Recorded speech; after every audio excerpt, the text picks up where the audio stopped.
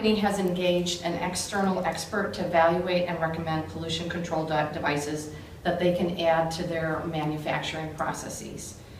I have submitted to the legislature an additional budget request on behalf of DEQ to bolster its resources to investigate concerns about air toxics, and in particular toxic metals.